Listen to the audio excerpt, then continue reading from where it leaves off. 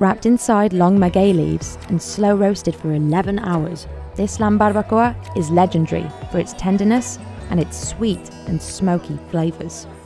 They start offloading fresh maguey leaves and placing them across the ovens. The agave leaves are roasted until they become more flexible. Workers then take the pre-roasted maguey leaves and line the ovens.